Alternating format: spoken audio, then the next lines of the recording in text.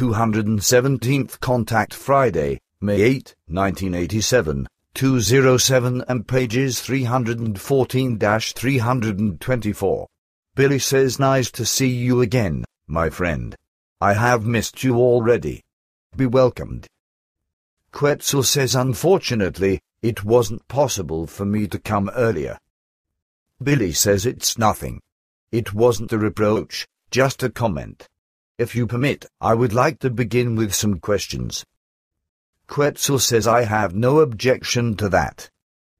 Billy says, a few questions arouse in reference to the places of fulfillment of guidelines, as you have used these in earlier times to separate the fallible ones from society. How did everything work? Were the fallible ones supervised at the isolated locations or simply left to their fate? How was everything secured, so that these couldn't break out, etc.? Quetzal says the places of fulfillment of guidelines were, in every case, very much secluded from any civilized area. The beginning of these places was, unfortunately, inglorious, for during the first 16 years of their implementation, the fallible ones, each one separated according to gender, were provided with everything necessary for living and learning, set out at the places of fulfillment of guidelines, and left to themselves. However, long-range alert barricades and security barricades were given, so that no one could escape. But this method wasn't sufficient, for since the fallible ones were simply left on their own, several power groups emerged among them, which exercised terror among the other fallible ones. Thus, it led to uprisings and to murder and mayhem, including individuals who rose up against each other out of hatred and revenge as well as out of resentment and for many other reasons. At the same time, homosexual relations and the resulting jealousy also played an important role. Consequently, new ways for the fulfillment of guidelines were sought for the fallible ones, whereby new security measures became effective. So from then on, the places of fulfillment of guidelines were secured by guards who, on the one hand, exercised their waking functions among the fallible ones at the isolated locations and, on the other hand, also outside of these within a particular area. This was the case at least during the first period, which lasted for a few centuries, after which other methods were then brought to application because the direct surveillance carried out by the human guards didn't work satisfactorily. The direct contact of the security guards with the fallible ones at the places of fulfillment of guidelines led to reciprocal differences as well as to reciprocal attacks, through which there were often uprisings and deaths on both sides. For this reason, although other reasons also played a role, new ways were sought, which eventually led to the fallible ones being taken to absolutely secure and electronically monitored locations. Therefore, direct security personnel were no longer necessary, and through this, the hazard of collisions and differences between the fallible ones and the guards was excluded.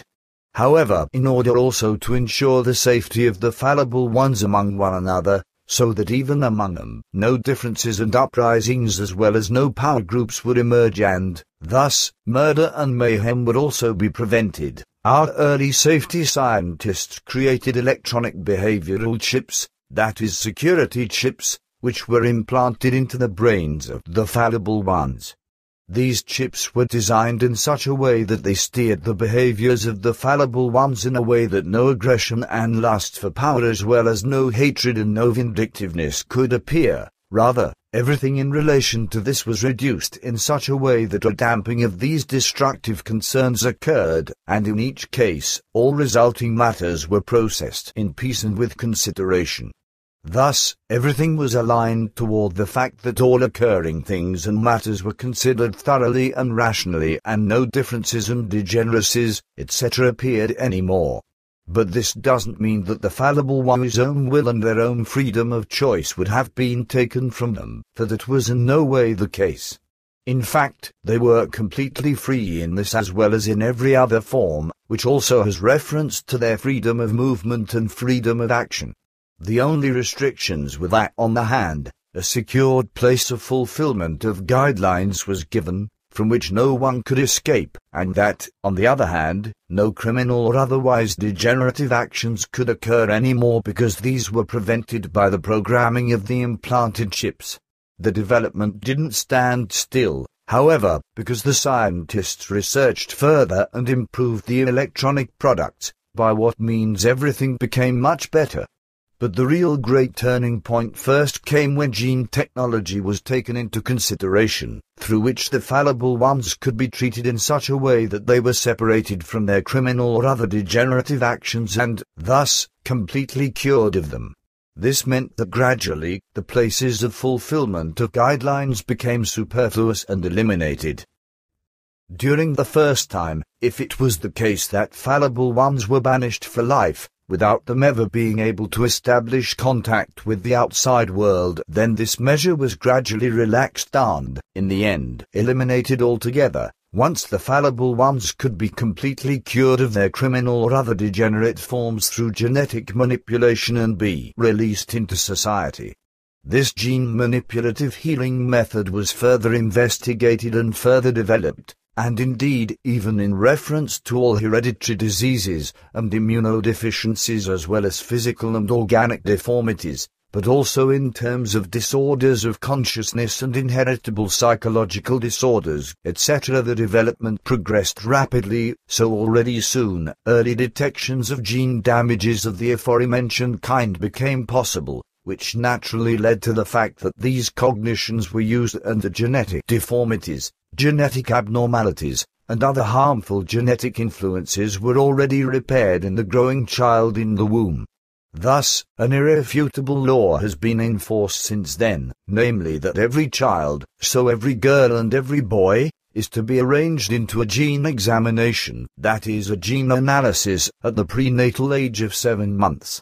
Since then, since this law gained validity and became observed absolutely, it is valid with us that every crime or other degeneration as well as every inheritable disease of the body and its organs, every immunodeficiency of any kind, and every form of harmful aggressiveness, jealousy, and vindictiveness are just as non-existent as also hatred, envy, desire for validity, egoism, and many other characteristics that bring the human being discord, unkindness, and other harms. But at the same time, it should be noted that through this, our own decision in all matters and concerns is in no way impaired, as well as not our drive for self-preservation and our drive for self-defense, when this is demanded. Billy says thanks. That should actually suffice. On my great journey with Patar, he told me that our scientists are mistaken in their acceptance that in the explosions on the sun, only 2 million degrees of heat would arise. But unfortunately, I now don't remember what he said, I mean, what degrees of heat he said, which arise in reality. Do you, perhaps, know about this? Quetzal says I am not aware of what you two discussed in this regard, but it actually isn't true that only 2 million degrees of heat should arise in the solar explosions. In fact, it is around 1 billion degrees. Billy says now that you mention it, I remember again. Yes, Patar spoke of around 1 billion degrees. But now, something else, particularly in Switzerland and in Germany, a lot of advertising is always made for how milk should be healthy and a calcium dispenser. However, Patar once said that this doesn't correspond to the truth. I also heard this repeatedly from physicians and scientists. What's up with this? Quetzal says what Patar explained to you and what you've otherwise heard repeatedly about milk is correct. Milk is very well a great source of energy, but not necessarily healthy and tolerable for every person. But in particular, milk may not be awarded those health values that are publicized, for example, by the milk producers and by the responsible persons of the milk industry and other exploiters of milk who produce food and beverages. In fact, milk, particularly cow's milk, contains many substances that aren't exactly to be designated as health-promoting. Unfortunately, also in reference to milk calcium, many erroneous views and assertions prevail, for this doesn't promote bone structure but is truly a robber of calcium, which removes the body's own calcium, even from the bones, by what means there isn't a supply of calcium to the body and the bones through milk, but, on the contrary, a removal of calcium. And since, as a rule, too little calcium